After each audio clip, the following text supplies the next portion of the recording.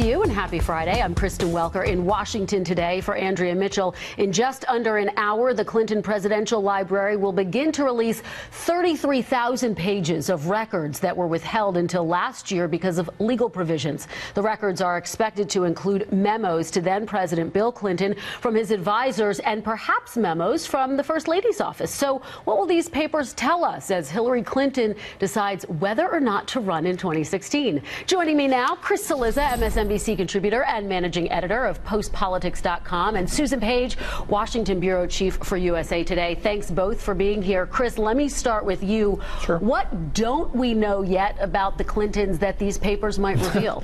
Well, you know, I feel like we don't know what we don't know, Kristen. One thing I think that's important is to put this in context. So we've recently had the release of lots of documents related to a closed investigation with Scott Walker in Wisconsin. We've had a lot of documents, and we'll have more documents released in relation to Chris Christie's administration, the closing of some lanes in Fort Lee, New Jersey.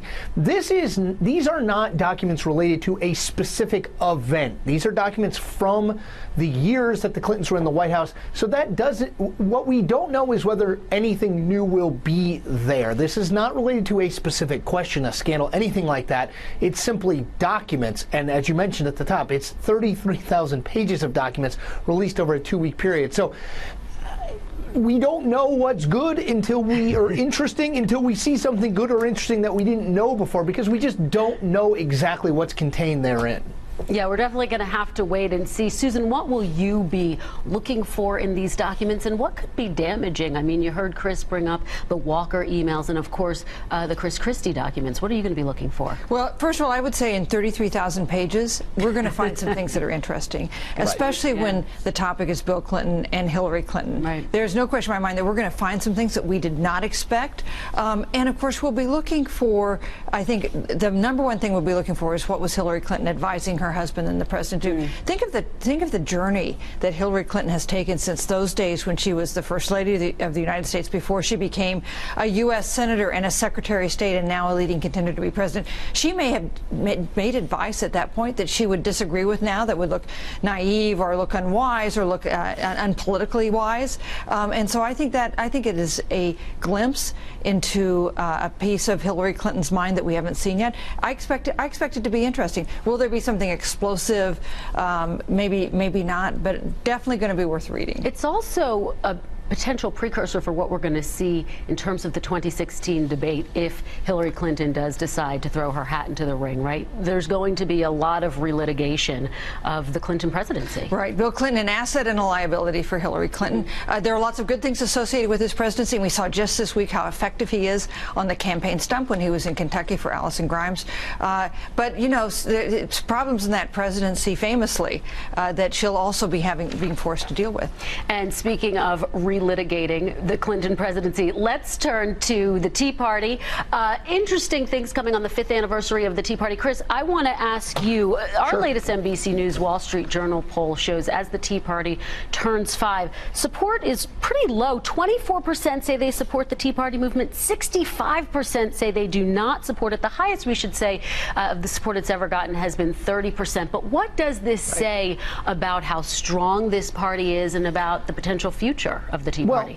So I think, Kristen, as you mentioned, the highest support has ever been is 30%. So 24%, while not great, it's not exactly a massive drop in Tea Party support. I think this was always a niche appeal and niche group. Now, I would say, just because of niche appeal and niche group doesn't mean that the Tea Party doesn't retain power. We saw in the 2010 election very clearly that the Tea Party does retain power. They beat several. Mike Castle, a sitting Republican member of Congress running for the Senate in Delaware, lost to Christine O'Donnell. Sharon Angle wound up winning a primary. Joe Miller in Alaska won a primary, though he lost the general election.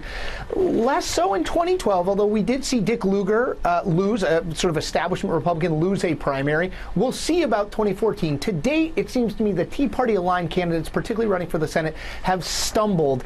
We've seen problems for Milton Wolf, problems for Matt Bevin, who's running against Mitch McConnell.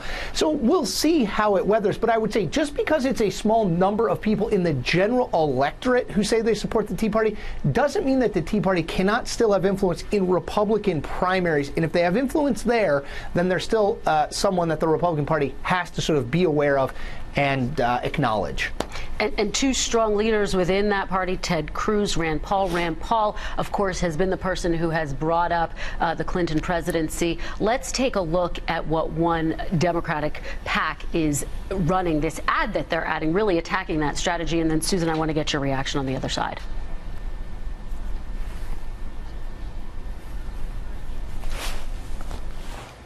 Rand Paul is out there. He's banging on the Clintons every day. Now, what's his strategy? Well, I'm not certain he has a strategy. There's a lot of things going on right now that we need to be concerned about other than what happened 15 years ago. The record is what will be judged upon. It's not a long-term winning strategy for Republicans. I mean, let's all go back and dance the Macarena and talk about 1998.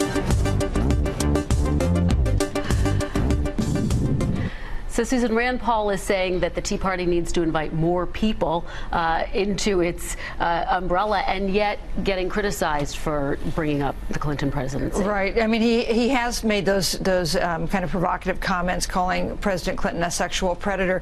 On the other hand, he has been the most interesting, I think, of the Tea Party senators that we saw emerge since 2010, in that he has actually broadened his appeal significantly. He's done some interesting work with Democrats on some issues. I mean, prison reform, for instance, restoring voting rights to felons.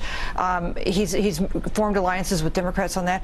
He's I think emerged as a figure with some appeal, and I think that's why this Democratic PAC is going after him instead of going after, say, Marco Rubio or going after Ted Cruz more directly. I think Rand Paul is the one that seems to have the potential to have an appeal beyond the bounds of the Tea Party. Okay, yeah, we'll you don't act just Kristen. You don't act. Yes. You don't attack people who are irrelevant. I think Susan's exactly right.